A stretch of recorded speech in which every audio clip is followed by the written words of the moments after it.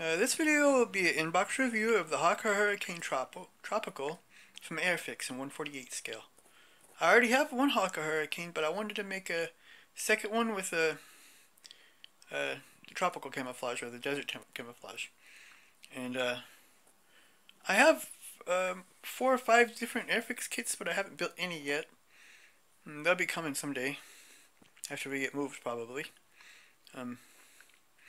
So thanks for watching. Please like and subscribe and ring that bell when you want to watch more videos.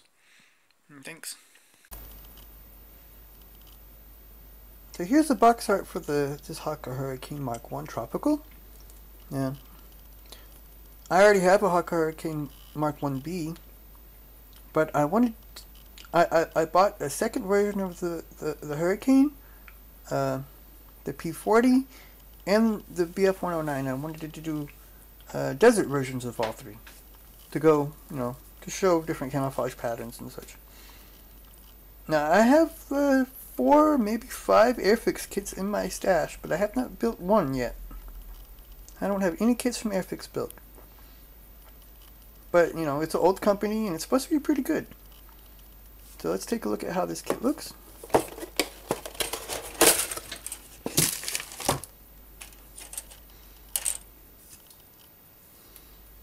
Here are the clear parts here first. They look crystal clear. There's 2 different canopies.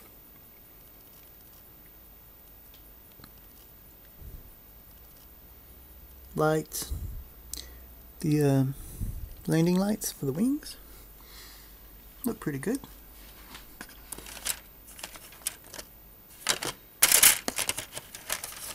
Let's take a look at the instruction sheet and the decals. Well, that's a pretty thick instruction sheet for an aircraft. Okay. What does the red mean? Oh, indicates final location. Now, looking at it, it looks pretty detailed actually. You have frames.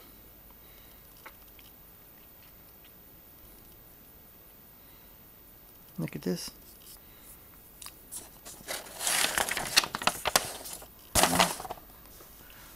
The frames for the inside of the cockpit, that looks pretty dang good. A lot of detail. Looks good. Looks a lot better than the other one, I think. Here's the machine guns for the wings.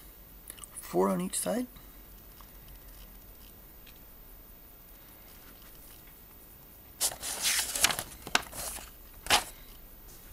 Now this was a newly released a couple years ago, I think. Or maybe it was last year. I was waiting for it to come out and I bought it as soon as it came out, and it didn't cost that much either. It was 20 something euros. And it looks like it's well worth it. Here's the wings and the frame and everything for the cockpit, the internal parts. And you put the fuses together. And I could see that could cause some problems when you put the top on put the 2 pieces together, that it's aligned right.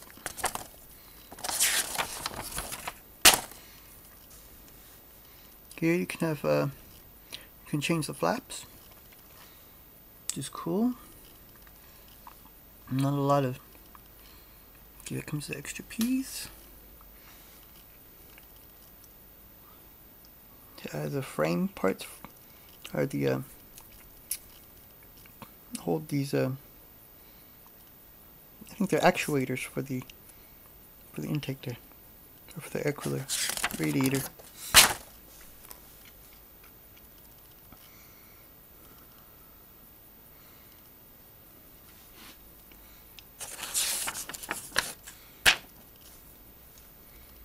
This is a olive green and a brown. And then the cowling looks really weird there.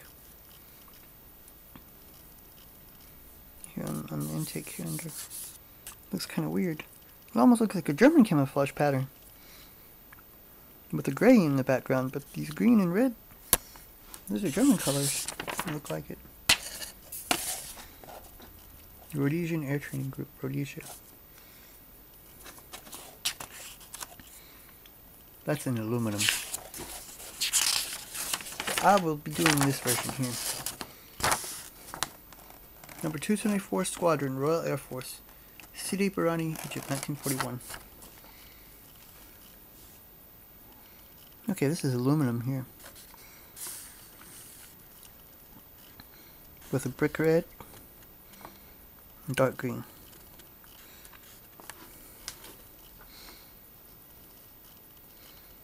And dark earth. Midstone. I think I already have midstone. Colors I already bought. Let's take a look at the decals here.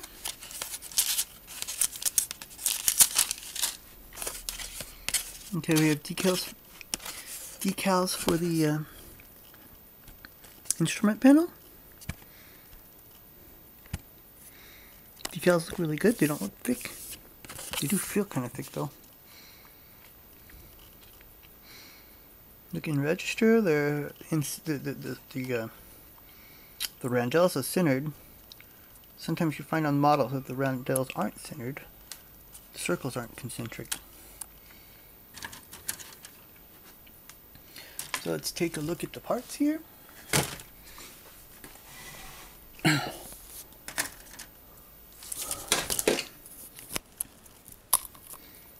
the fuselage.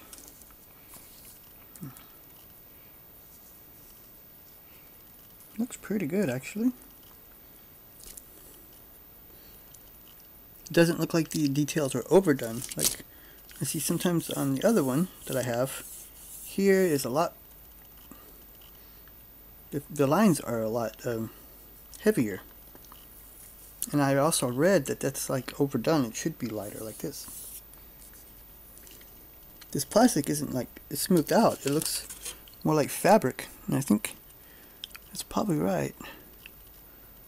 There's a lot of good detail here, it looks like. 2 propellers.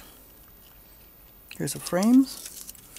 You see here, there's these some tabs you gotta get rid of, cut off. Here the stabilizers look good too. Not overdone. Take a look at the wings next here. The same thing. Here's the holes for the machine guns. Pretty good. Once again, it's not as smooth. It's more grained plastic. It's a little rough. It's probably about right for. I think if I remember right, the wings were wood, but the later versions had metal wings. And the on the fuselage it was cloth. But I think the wings were wood covered in cloth. And on the later versions it was metal covered in cloth. I might be thinking of another fighter actually. Here's a horizontal stabilizer. Or the end of it. There's some cleanup here. Let's do there and there.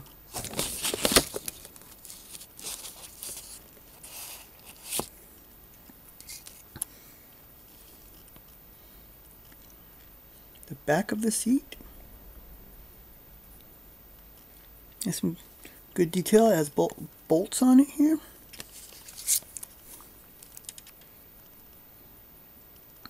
Here's pin marks, but I believe they'll be covered.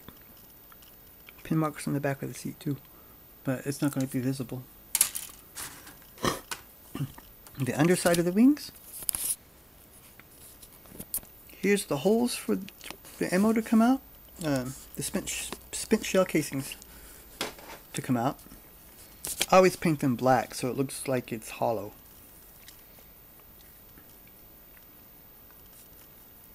That's for the light. I usually use aluminum in there.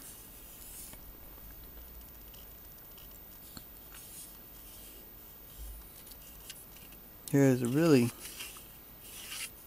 I'm wondering if that's not too deep for this, for the flaps here, or for the, that's the brakes.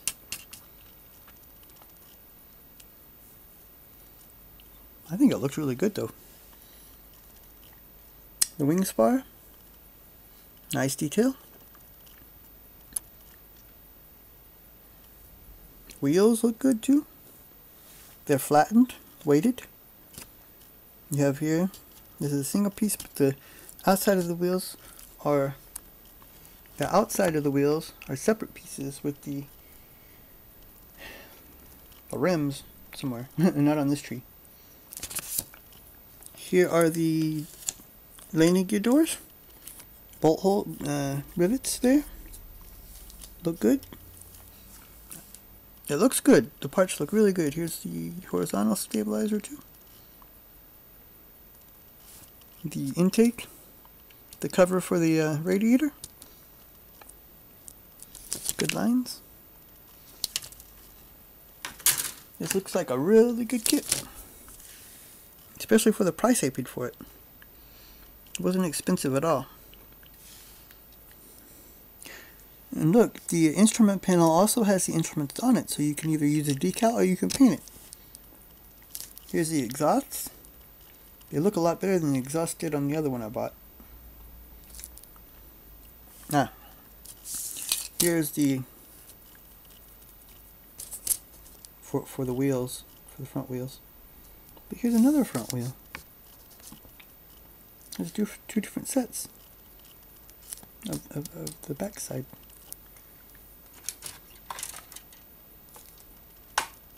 Both are weighted.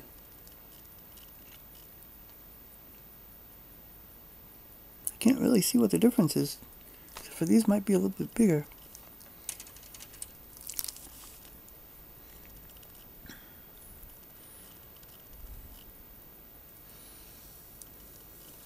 Intake.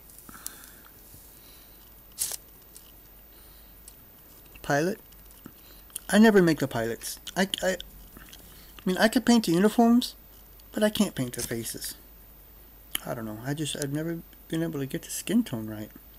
It has probably a lot to do with the paint I use. Revell paint has no good skin tone color. But I bought some Vallejo glass, and I might try it with Vallejo. Well, that's not really, the colors I bought from Vallejo aren't really anything I could use for that. But they have skin tones too. I might try to get some and try it. Keep trying until I can actually get it right. And I've been doing models for 30 years and I can't paint figures. But maybe I just need somebody to show me. Well, I like the way this looks. This is a good model. I mean, a good kit. And the Hawker Hurricane was one of Britain's best fighters in the early war. Of course, the Spitfire came and took... Well, actually, the Spitfire had a worse record than the Hurricane, from what I read.